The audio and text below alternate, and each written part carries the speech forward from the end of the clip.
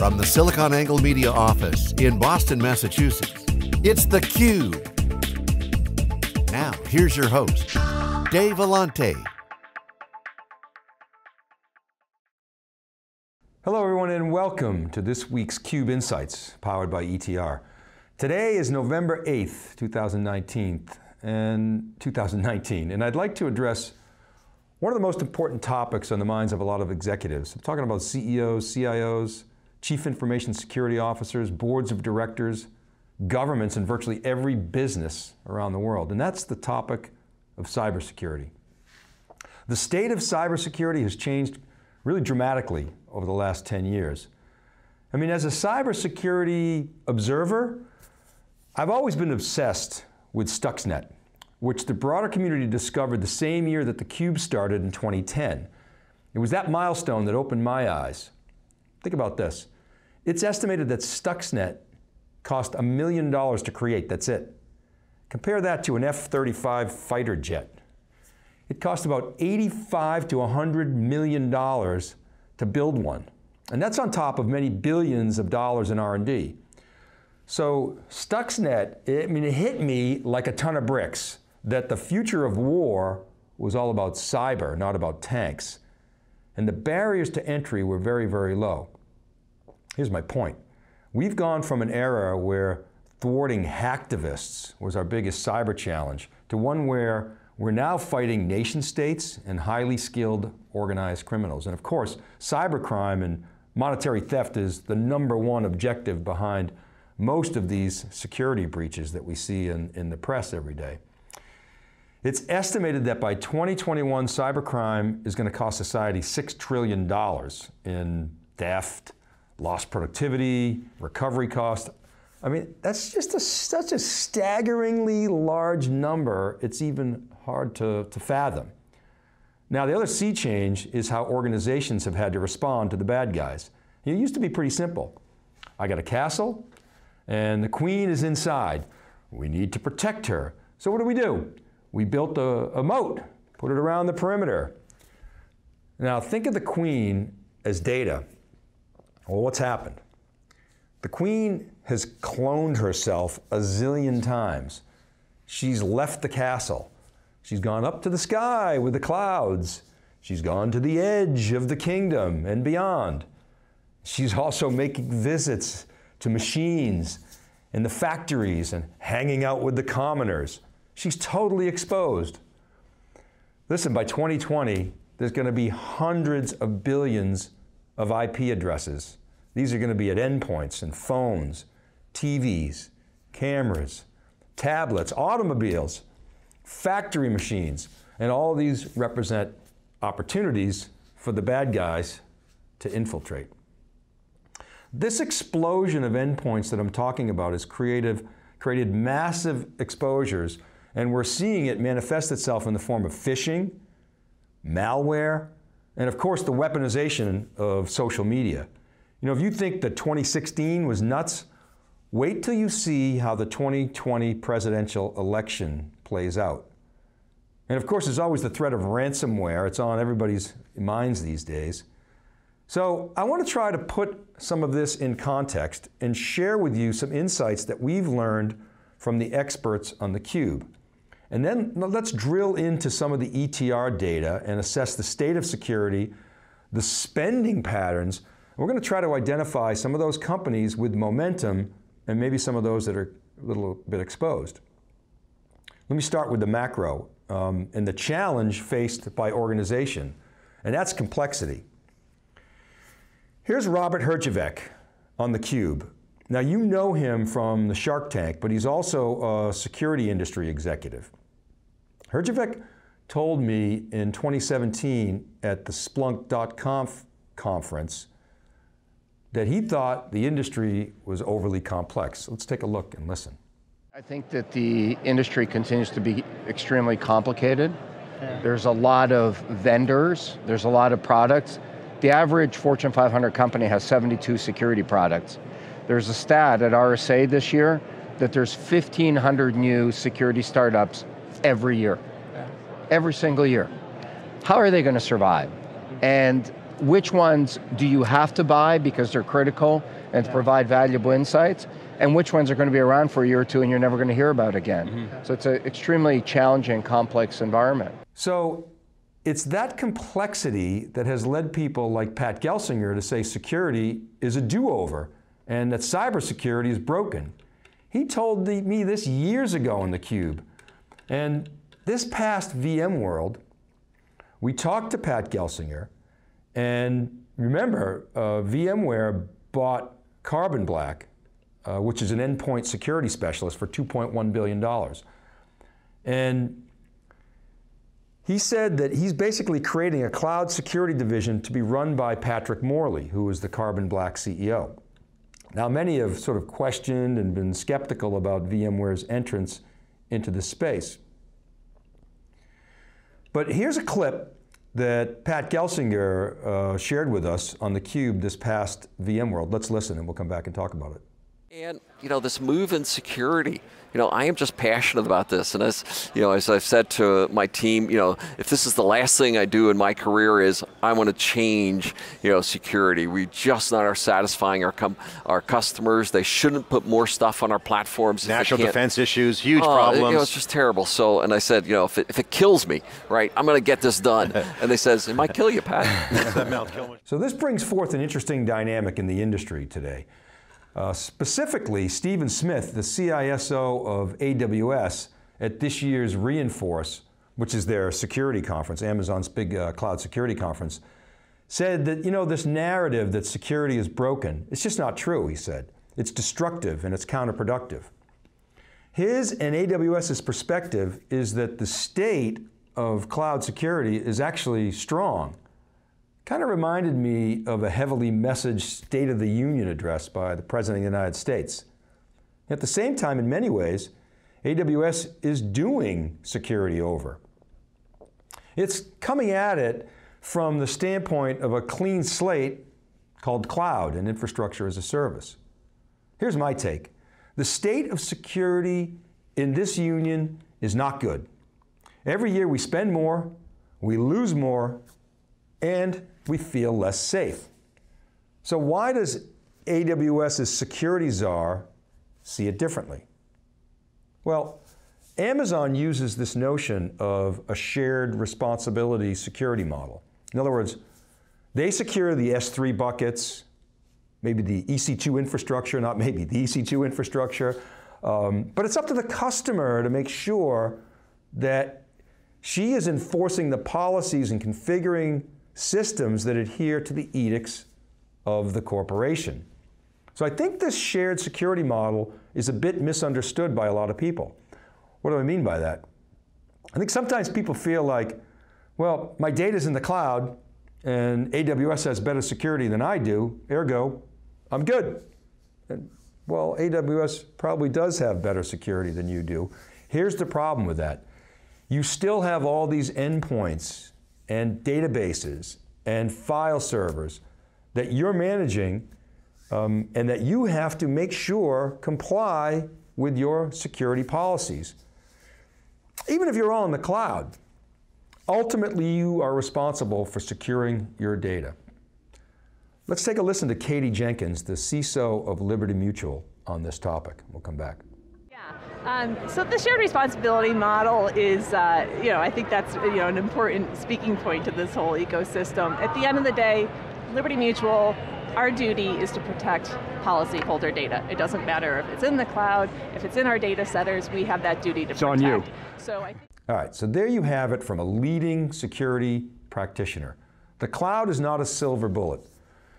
Bad user behavior is going to trump good security every time. So unfortunately, the battle goes on. And here's where it gets tricky.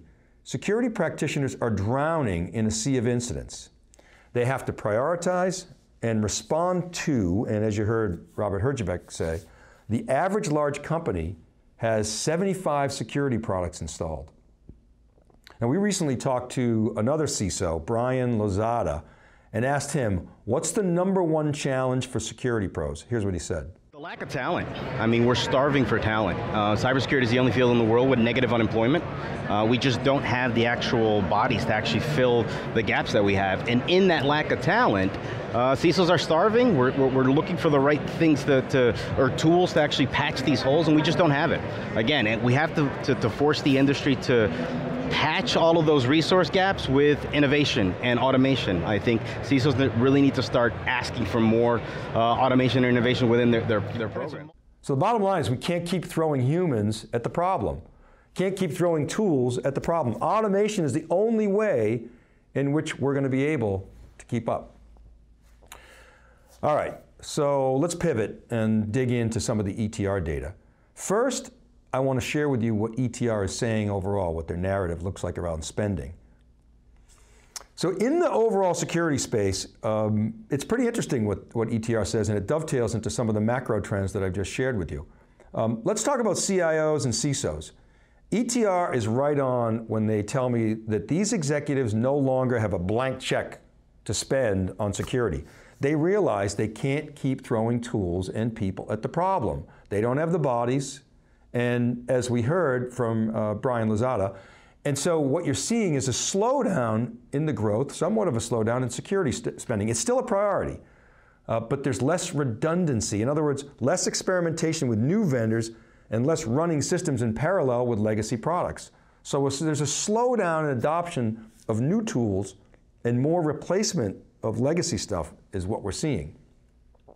As a result, ETR has identified this bifurcation between those vendors that are very well positioned and those that are losing wallet share. Let me just mention a few that have the momentum, and we're going to dig into this data in more detail. Palo Alto Networks, CrowdStrike, Okta, which does identity management, Cisco, who's coming at the problem from its networking strength, Microsoft, which recently announced Sentinel for Azure. These are the players, and some of them that are best positioned. I'll mention some others from the standpoint of spending momentum in the ETR data set. Now here's a few of those that are losing momentum: Checkpoint, SonicWall, ArcSight. Dell EMC, which is RSA, is kind of mixed.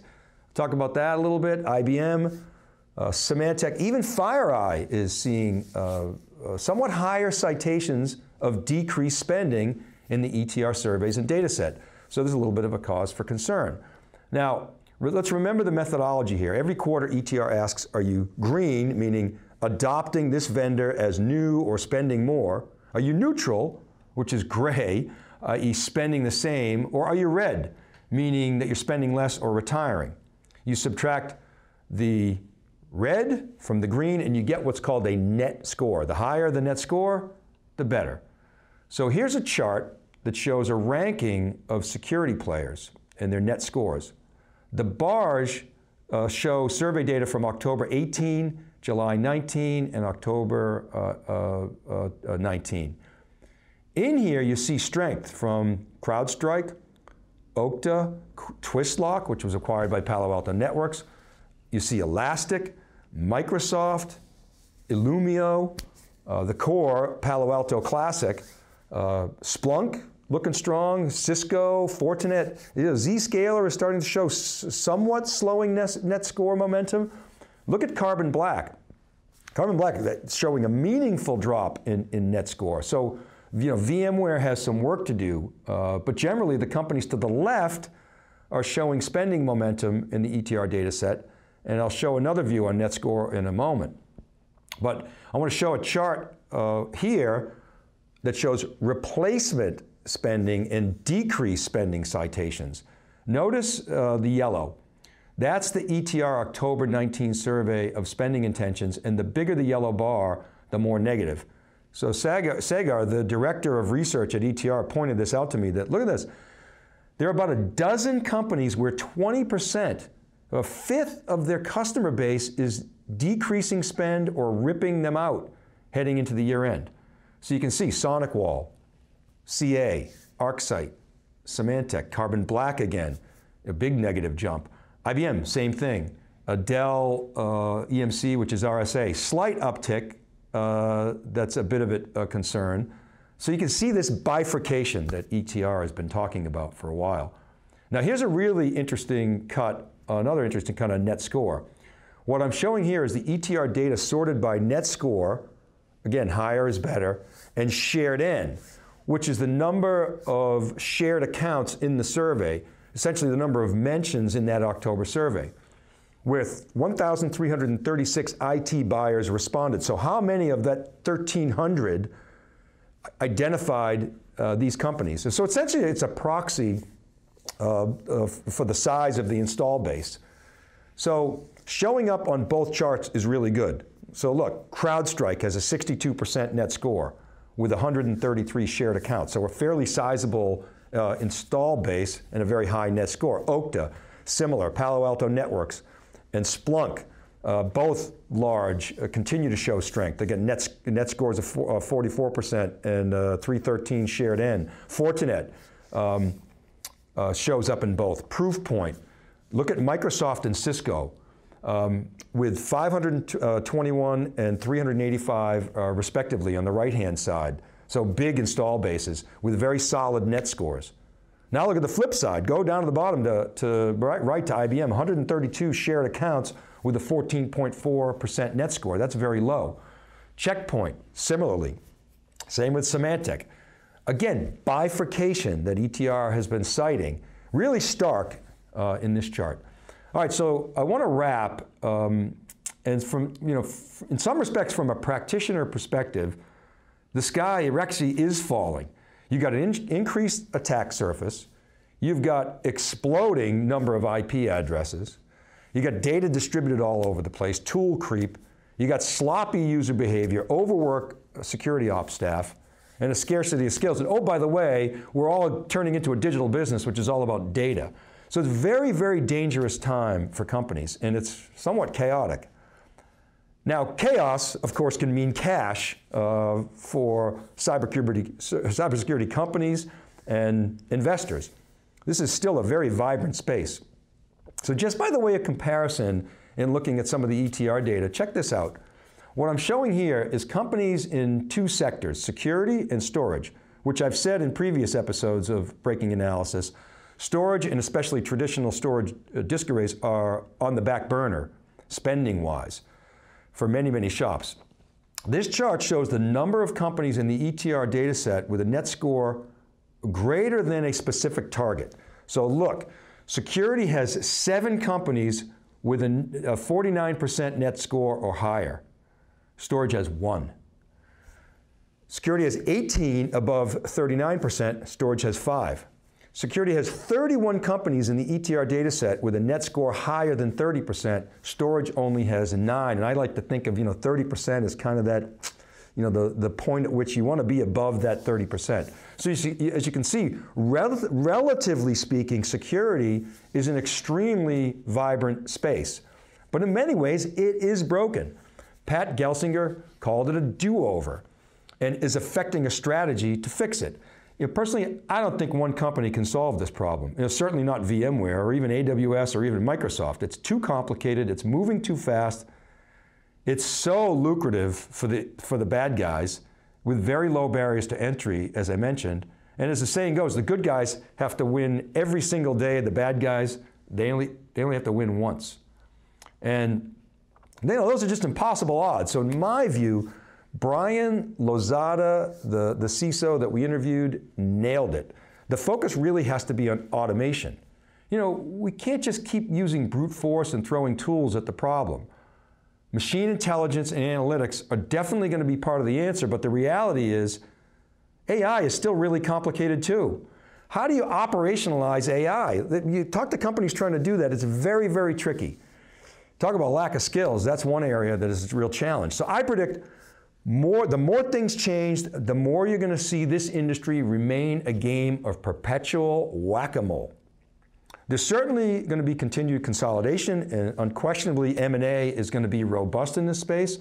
So I would expect to see continued stories in the trade press of breaches, and you're going to hear scare tactics by the vendor community that want to take advantage of the train wrecks. And I wish I had better news for practitioners. But frankly, this is great news for investors if they can follow the trends and find the right opportunities. This is Dave Vellante for CUBE Insights, powered by ETR. Connect with me at david.vellante@siliconangle.com or @dvellante on Twitter, or please comment on what you're seeing in the marketplace in my LinkedIn posts. Thank you for watching this breaking analysis. We'll see you next time.